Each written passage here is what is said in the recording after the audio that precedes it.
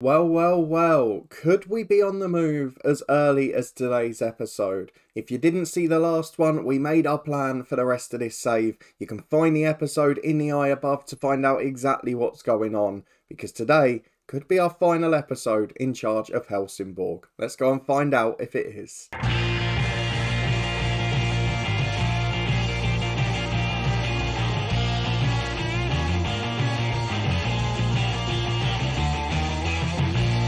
Yes, hello and welcome along to another episode of this FM22 story, Rebuilding Helsingborg, with me, Daniel. It's part 18 today and it could well be our final one because we are back just a day after leaving off in the last episode. And spoiler alert, we've got a job interview. If you want to find out how we get on and whether we're offered a job in today's video, then please do put a thumbs up on the video. Subscribe down below and turn that notification bell on for daily FM22 content. You can find all the key links, including our top 3 playlists, the Twitch channel, football podcast and merchandise store in the eye above. And you can also support the show as a channel member by clicking the join button down below. But we have got a lot to get through today. Those of you that were here last time out, you're going to get your spoilers now if you weren't. We made our plan for the rest of this save, and I think we've become a little bit frustrated by Swedish football, and certainly by the other clubs in the nation. We've got no consistency at the top of the division, and the best sides not really improving. That theme has continued in the last week of the transfer window. As a result, we're looking to spread our wings and expand our save as we move out to rebuild the whole of Scandinavia. I'd almost want to turn it into a rebuild/glory hunter and try and win all of the top divisions. That would be a lovely way to finish before the end of the year. If we get the job we've applied for though, that could be quite difficult because it is one hell of a rebuilding job. The team that we applied for in the end of the last episode couldn't afford our compensation. They were semi-professional and bottom of the second tier with not a lot of hope of surviving. But we are going to give it our very best shot if we get offered the job.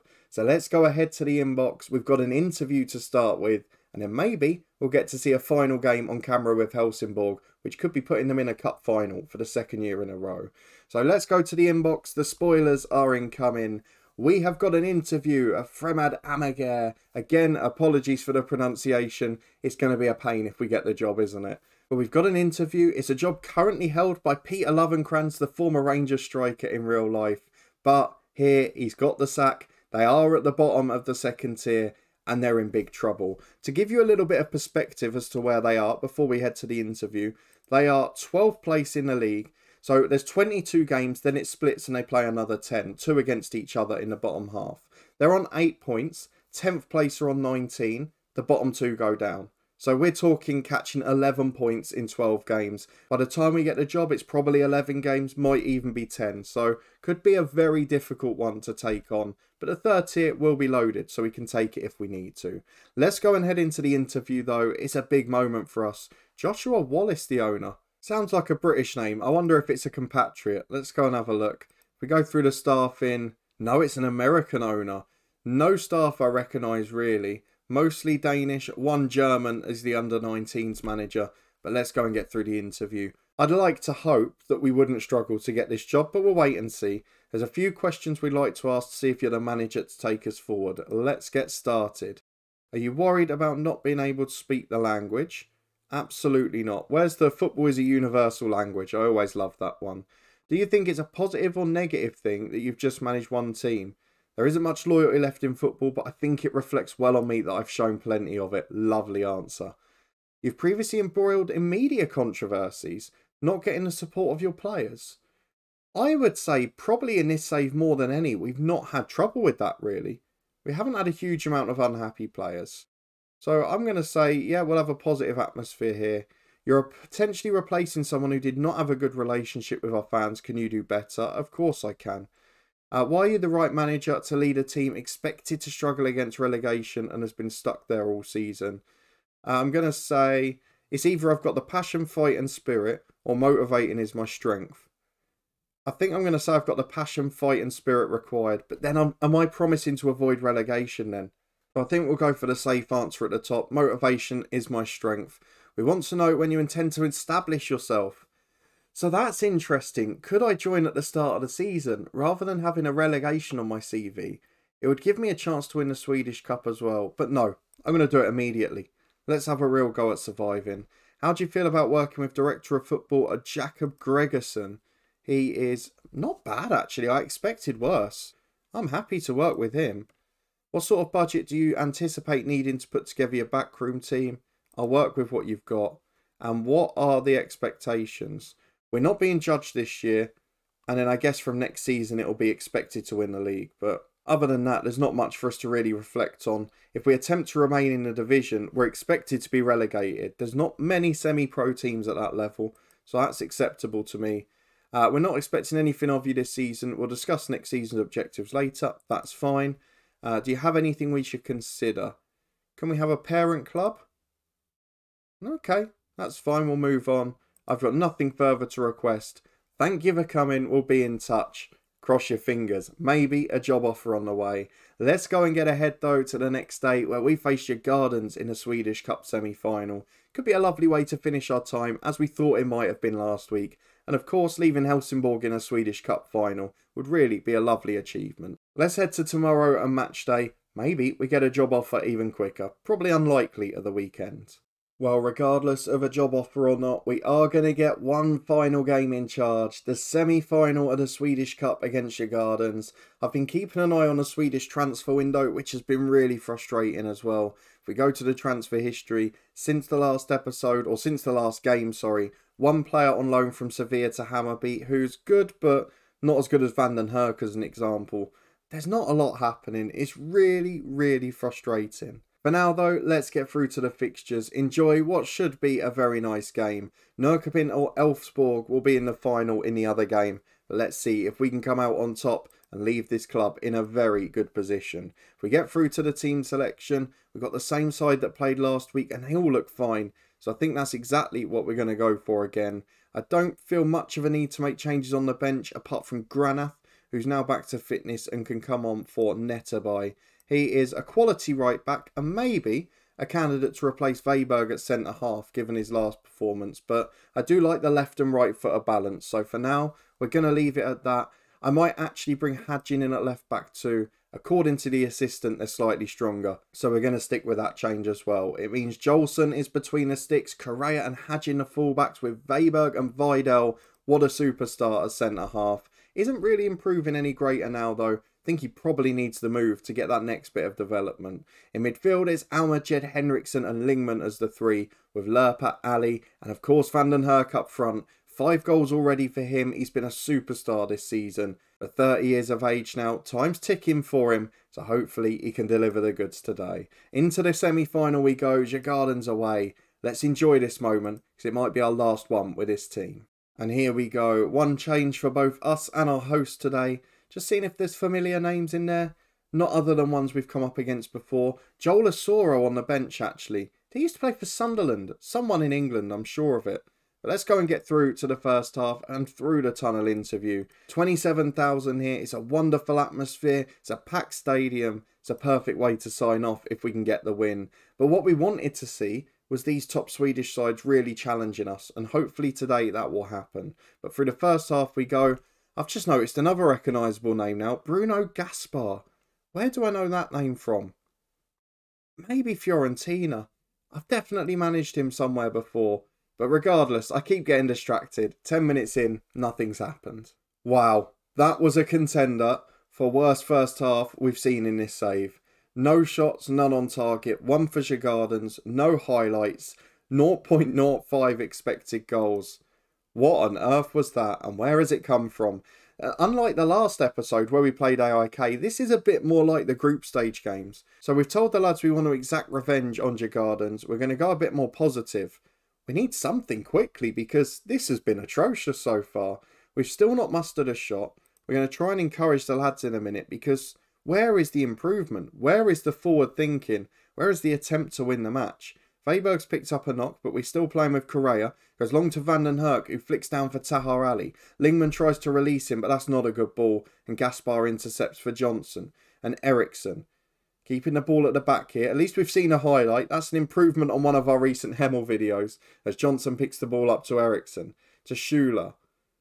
Breaks the lines really well there. And he's just run past Kasper Vidal. Puts it through to Suk. It's 1-on-1. He's dinked the keeper. and Djurgardens are 1-0 up. This is a problem for Helsingborg. We might be remembered by our last performance, and if we are, it's not going to be a good memory, is it? Because this has been atrocious. Let's go attacking. Let's just try and chase the game. We'll make a few changes in a moment too. The big pitch probably not helping either. We're used to having a fairly condensed one. As Weberg wins a header on halfway for Tahar Ali. Got 2 up in support, but it's forced backwards. Good marking to Hendrickson. Lerper to Lingman. Van den Herk makes the run. He's in behind the defender. And Anthony Van den Herk never lets us down in the big game. Left-footed finish. Brilliant one into the far corner. And it's 1-1. Just like that, we're back on terms. Now let's go and make some changes, because the 2 wingers again have been awful. So I'm going to bring on Kaid and Sega, the youngsters. And we're also going to go in central midfield. In fact, no, it's going to be Hadjin. I made a mistake starting him. He's the worst rated on the pitch, and he's got a yellow card too. So on comes Terzic. That's how it stays. I think we only get 3 changes, so we're going to have to leave it at that. 1 shot on target, 1 goal. At least we've come back into the game a bit. 5 minutes remaining. It stays 1-1. Asoro is on, the former Sunderland man. We've got 4 minutes of stoppage time to avoid extra time. But it's not going to happen. A terrible game of football is going to an extra 30. I'm sure that's not what the fans who are here today want to see, because it has not been exciting viewing at all. It's 0-0 in the other one. It looks like that's going all the way too. There's just nothing happening. Even going attacking, we're showing no intent here. We're going to encourage the lads. The fitness is completely gone from some of these. And we haven't got any more subs. It's a weird competition, not even having a 4th sub in extra time. And it's some of the penalty takers who are most tired. That gives me a huge amount of concern. We've got 2 minutes of normal time remaining, or extra time I should say. And we've now got a corner kick, but we're not going to see it. And we are going to finish our time at Helsingborg, if we get the job we've applied for, with a penalty shootout for a place in a final. Hendrickson, Van den Herk, Lingman, the star 3. After that, we'll probably just pick the calm ones. Back in a moment for the first spot kick.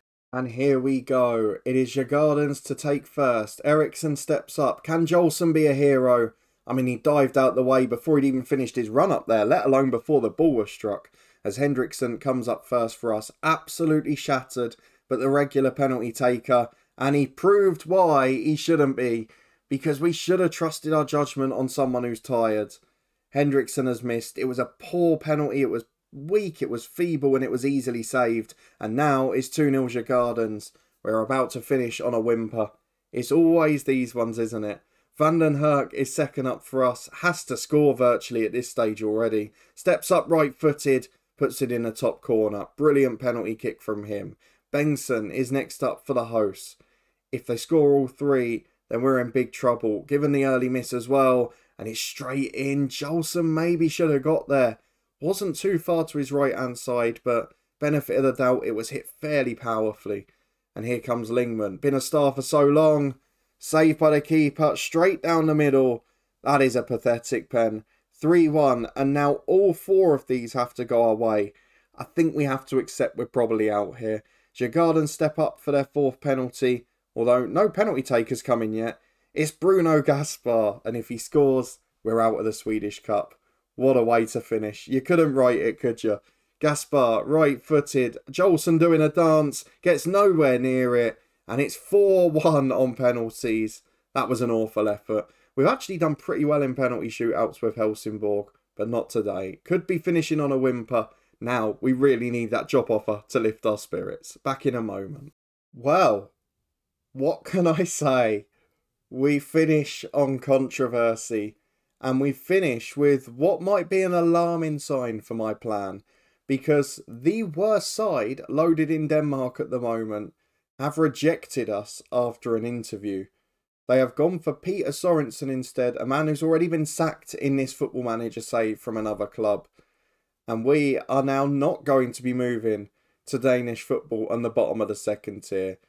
That doesn't bode well for us trying to get another job. Of course, perhaps teams in sort of Iceland or Finland or other areas in the Nordic region might have a slightly lower reputation, but that is a huge alarm bell. Considering we've just won the Swedish Premier Division title, we've managed in Europe to the final qualifier.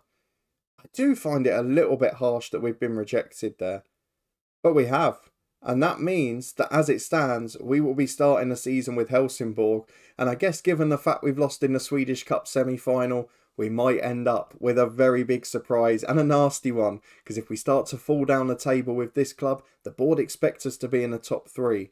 Then maybe our chances at other jobs disappear completely. So if we go and have a look at the job centre, there are no other jobs in this area about at the moment. We're keeping our eyes firmly fixed on a job security, and there's something a little bit interesting going on. Remember we got rejected by Luton in November? Well, their job is insecure again and they are in a big relegation scrap. So maybe, just maybe, the original plan could happen yet. If not, if we look at the insecure jobs, you can see Djurgardens and Horsens, both in Denmark's top tier. They're both insecure at the moment. But other than that, there's not a huge amount about. There's another one there in the second tier in Denmark. But given the fact we've been rejected by the side bottom of the league that are semi-pro with the lowest reputation, we might have some difficulty getting a job. So to try and help that, I am going to ask to start a coaching course just to try and increase our reputation. I'm not sure it's going to work out because I've obviously asked to leave recently, but that's where we're going to leave it. As it stands, we are going to be back for transfer deadline day and the first game of the league season, which is against last season's closest rivals in Hammarby. And we've actually, on paper, got an awful start to the season. Albeit they're all at home, 3 of our first 4 games are against Hammarby, Nürköping and Malmo. 2 of the European sides were big money and of course last season's closest challengers. So if you're looking forward to that, seeing how we get on or whether we get another job in the meantime, then please do chuck a thumbs up on the video. I'm going to be honest with you, I thought it was a formality. I wasn't expecting to be here at the end of the episode. But let me know in the comments what you think of that fiasco. Subscribe down below to stay up to date with this one. We'll be back here in 2 days' time after the Hemel save returns tomorrow. Keep your eyes peeled for a new top 3 every Sunday at 6 PM. There's links in the eye above to all the key playlists, the Twitch channel, football podcast and merchandise store in the eye above. And above my head now is the top 3 playlist. Please do give it a go. I'll see you back here in a couple of days' time. Who on earth knows what's going to happen next?